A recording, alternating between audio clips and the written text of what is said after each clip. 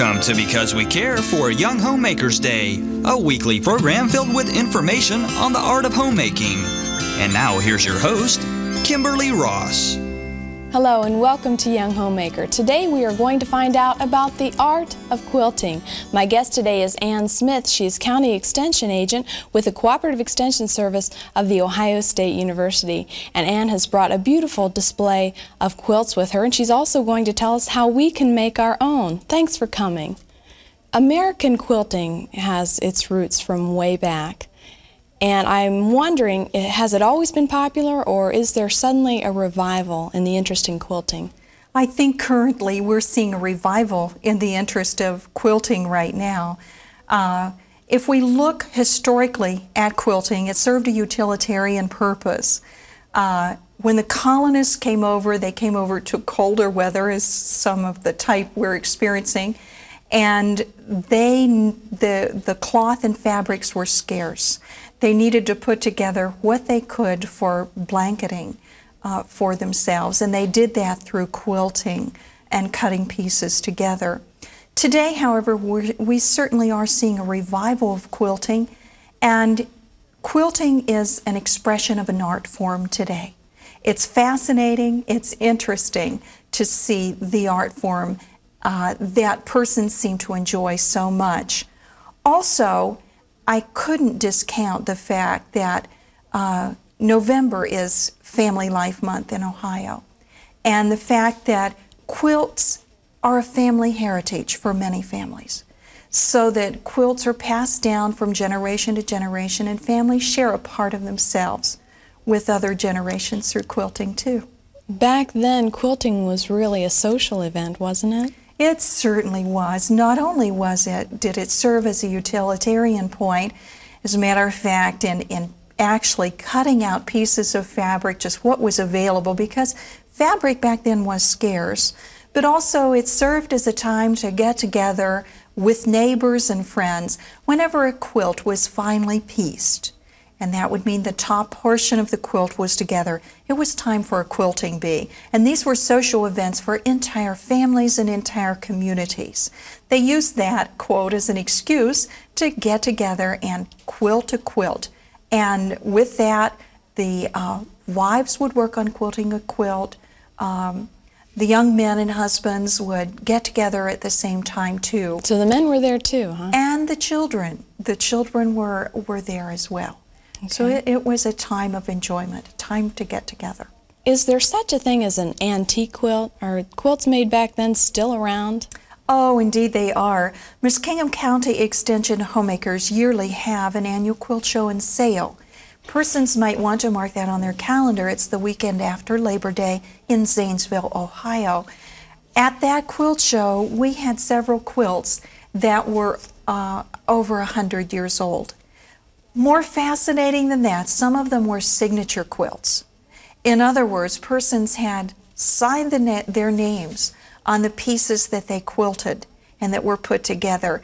And it was fascinating because people from all over the county were coming to read their family's names on that particular quilt. If we look at the older quilts, they're most interesting to explore. You'll find the beautiful color woolens are in some of the older quilts. Some of the older quilts also have the shinier satin fabrics that were very popular. Intricate embroidery designs. The velvets can be on them as well as the regular muslin pieces. You have brought some beautiful quilts to show us, and if you could tell us a little bit about those. These were made, do you know who made all of these, or some of them? Yes, I can share that. Some of them are family quilts, and as we focus on this one, this was made by a grandmother, passed down to the son in the family, and it is specified that particular quilt will go to grandchildren. So you see, in this particular quilting pattern, it's important in planning a quilt to actually plan the entire layout of the quilt. If you'll notice that one, the various colored rows are attached so that they form a ribbon or rainbow of pattern and color.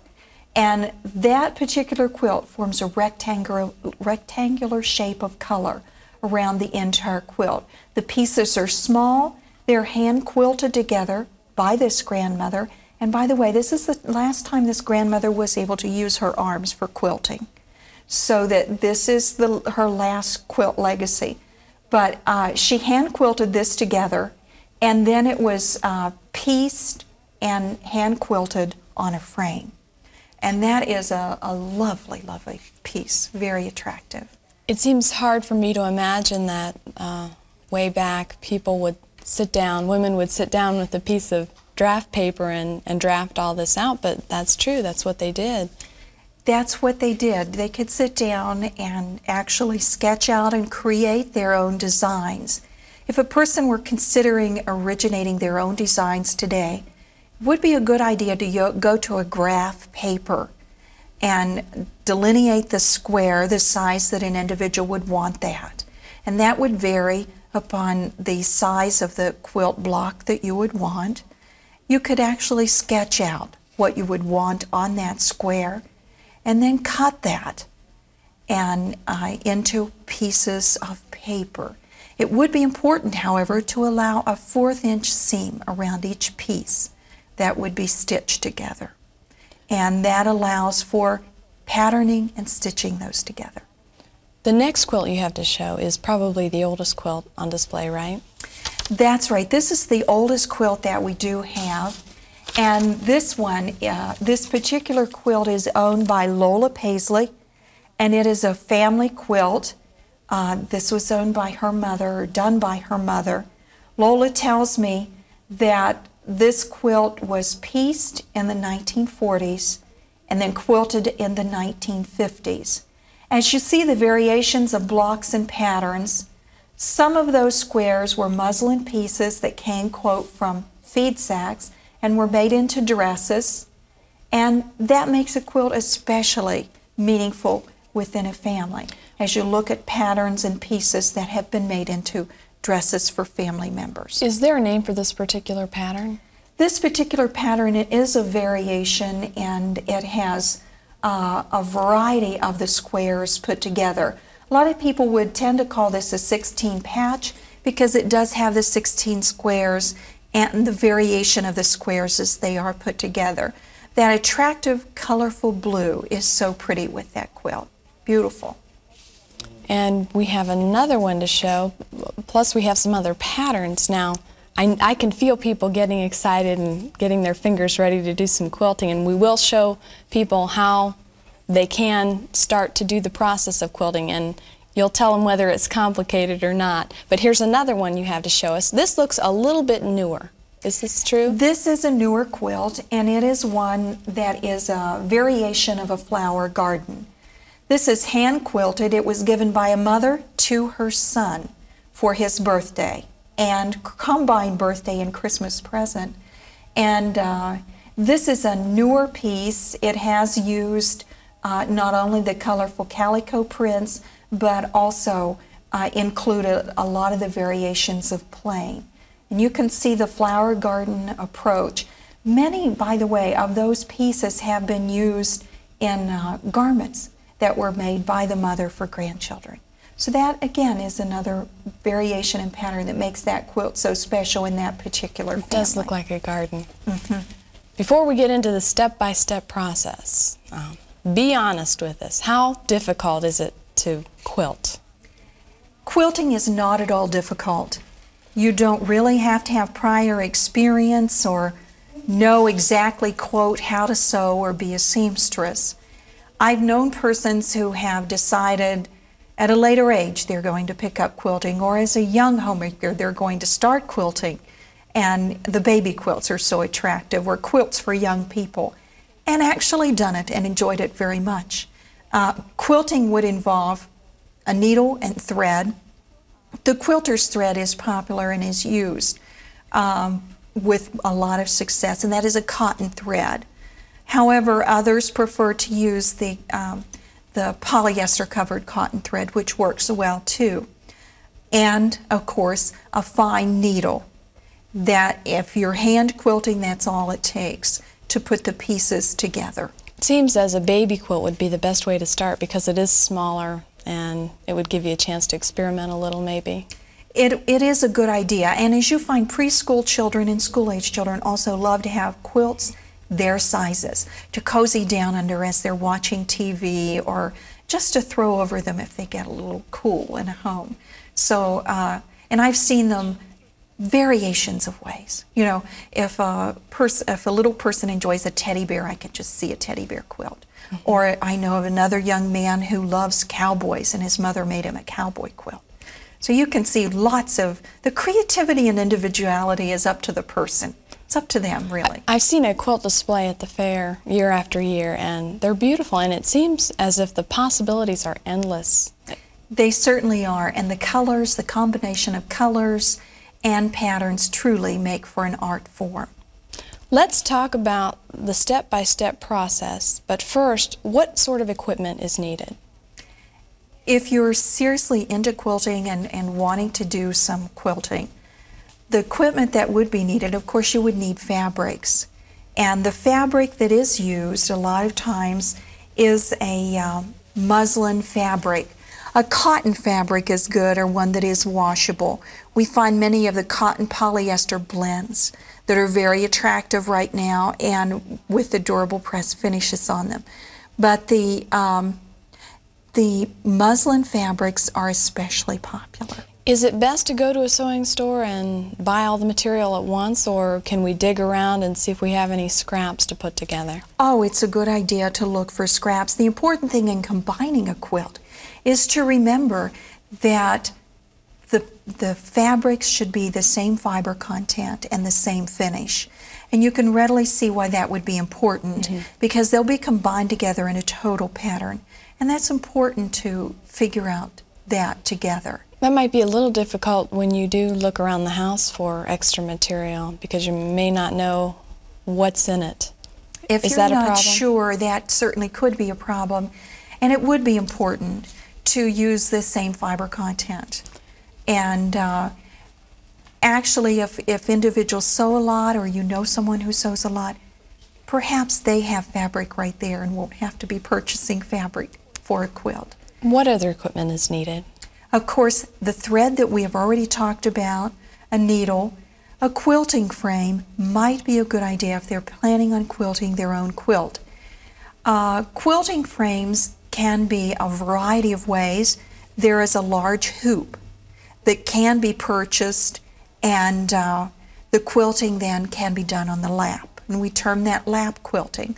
Also, there's a large hoop that has a stand on it that can be purchased and allow a person to, just seated as we are, quilt on that stand by bringing it up like a little table. And that is, once you quilt a piece, you carefully move the quilt over and then begin quilting the next portion of it. It's like a large embroidery hoop, in other words? It's like a large embroidery hoop.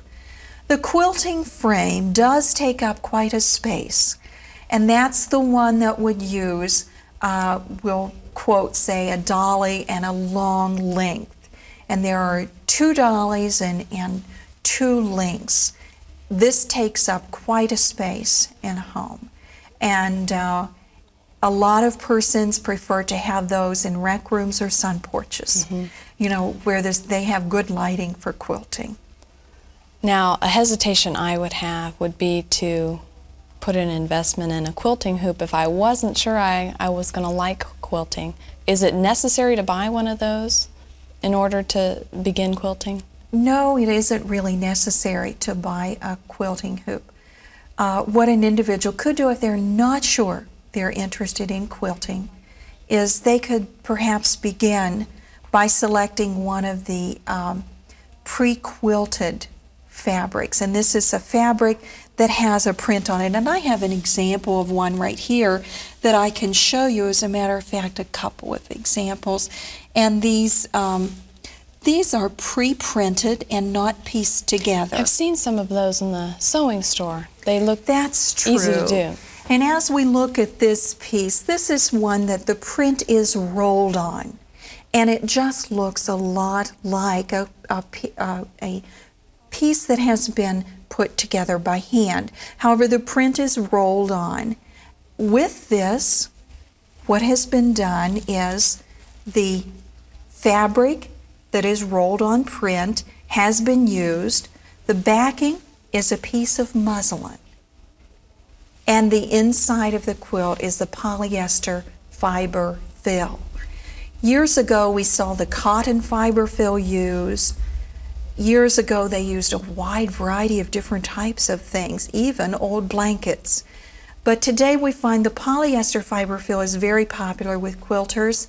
It is warm and also soft and serves as an excellent filling for the quilts. It probably doesn't bunch up as much as the cotton would. Is that true? That's true. It doesn't.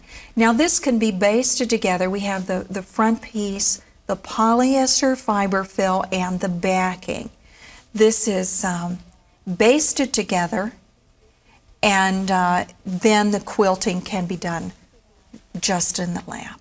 So that if an individual isn't sure if they'll like the quilting, then they can go with something like this. That's a good idea. Another variation of this pattern that's interesting to look at is this one. And this is another piece that looks as if it has been quilted, but actually that's a rolled on print. And again, this has been hand pieced in the lap. You just follow the lines of the pattern? That's true. You can delineate and follow the lines of the pattern that you would want to. Okay. And in this one they have pulled out and quilted. And I know it will be hard to see the quilting done on the back of this, but they have pulled out the major lines of the print and quilted that. It seems as if the embroidery hoops are nice and hold the fabric taut and make it easier to work with. It isn't necessary. You can quilt those without that, and that would be to see if an individual does enjoy quilting or would be interested in trying that out. Okay. Let's get started quilting. Okay. What is the first step? What is the first step? And I brought along with me a couple of pieces that definitely do show cutting out the pattern pieces. Some of you may recognize these. This is that little Dutch boy pattern that is so popular, and I have one of the Dutch girl that I'll show too. One of the first steps is drawing out the pattern and then cutting it. This particular pattern has been cut evenly, and it's so important as one is quilting to cut evenly and make sure the pieces are cut perfectly. This particular piece has been cut neatly and carefully out. The next step then is to, in an applique quilt like this, is to lay the piece down as you would see it on the quilt, as this one is done. With this, however, you will notice the raw edges are right here. It's important to fold these edges under for the applique, and a lot of persons for this will run a basting stitch 1/4 inch around this these pieces individually, and then that allows them to iron down easily. That's the basic stitch width is 1/4 of an inch instead of the 3/8 that we're used to? You can use 1/4 or 3/8. Many people for the quilting will use the 1/4. They find that that works very well. But that then would be folded down 1/4 inch, and all of these pieces would be done in that manner. And this shows a variation of the Dutch girl pattern. But now the first step would be making sure they're cut evenly. If they're cut unevenly, even 1/4 inch off, and especially with the pieces that are put together, you can have some difficulty in putting those together. Some people use a cardboard piece as a pattern and find that works very well for their purposes. And that can be used quite well. But these are folded under 1/4 inch, and then a hand stitch is used for the applique. Can a sewing machine be used to quilt? Oh, certainly, a sewing machine can be used. Now, what I'm showing you with this, and I'll hold this up, this is the piece that's been put together. And you can see that this is a small triangular piece that's put together with another triangular piece.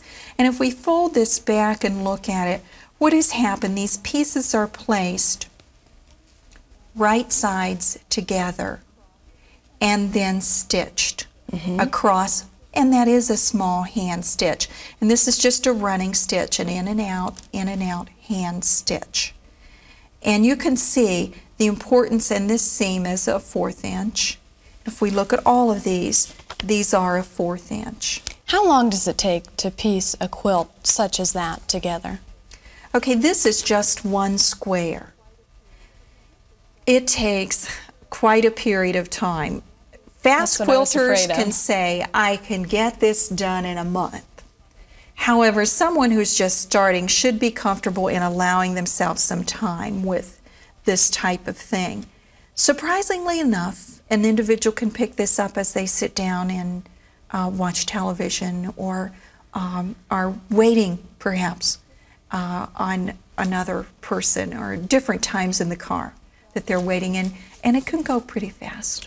Well, it took me 6 years to complete an Afghan, so I can't imagine how long it would take me to complete a quilt. It actually depends upon how long you have to stay with it. And certain persons I know carry their quilting with them everywhere, and they just declare they can have a quilt in a month.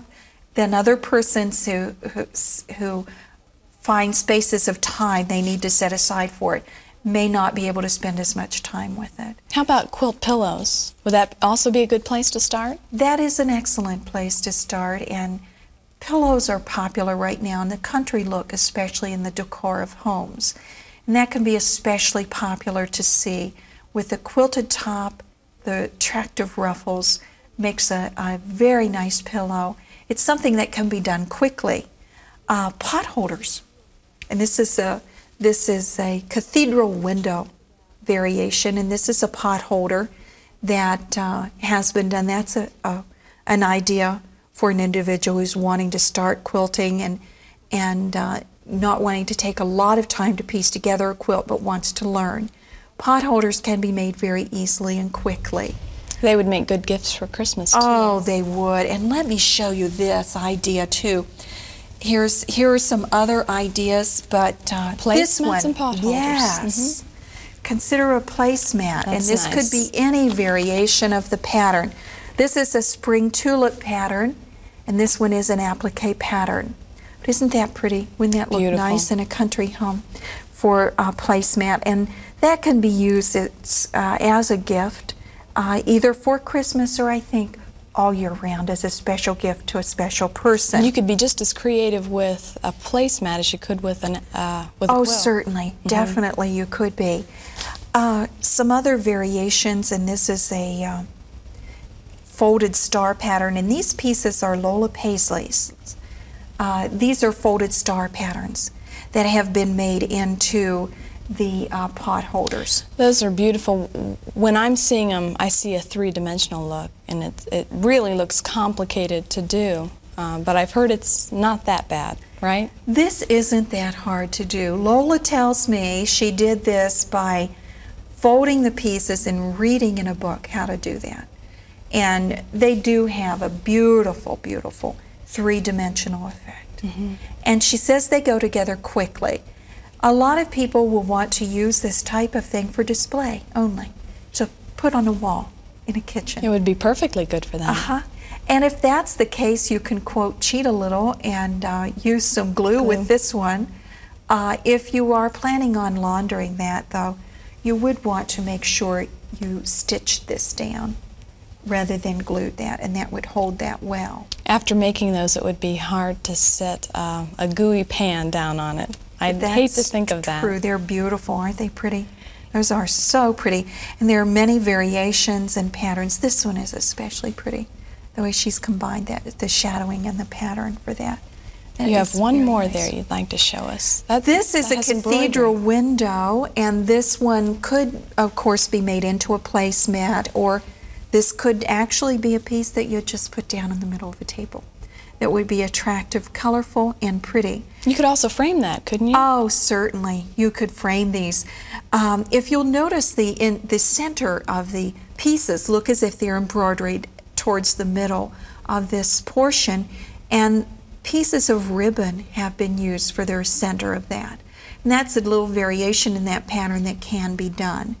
This, by the way, is a beautiful quilt pattern, and it's not that difficult to learn to do.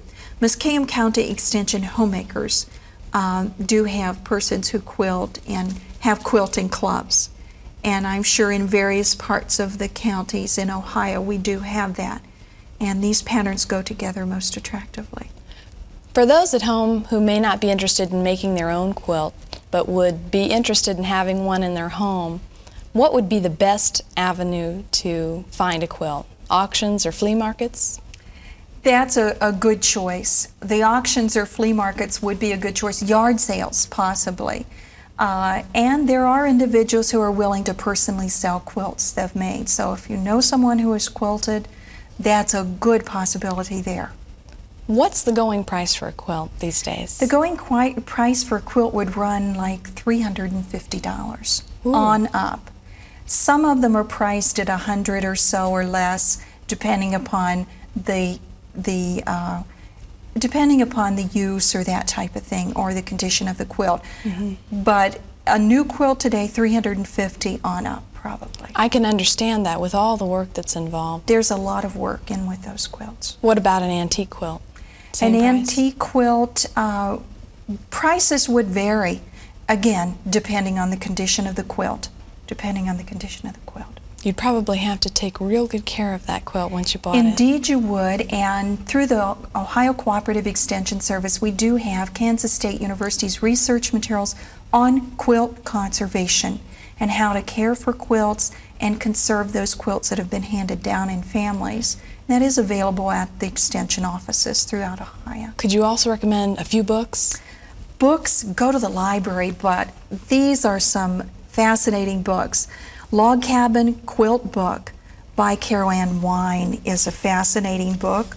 Also, this Quilts of America by Erica Wilson is another fascinating book.